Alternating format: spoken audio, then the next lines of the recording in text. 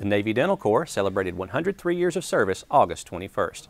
Established in 1912, the Dental Corps has been a part of every wartime effort since World War I. Today, they continue their service to the health and readiness of sailors, Marines, and their families. Coastal Riverine Squadron 1 participated in Exercise Epic Guardian off the coast of Djibouti. The joint exercise provided the squadron an opportunity to expand mission capabilities and support new operations. And finally, Navy Week kicked off in the Motor City. Detroit residents will have the opportunity to attend various events and meet sailors from Littoral Combat Ship Crew 103, the Rough Riders, who are scheduled to be assigned to the future USS Detroit when it is commissioned in 2016. For these stories and more, visit Navy.mil.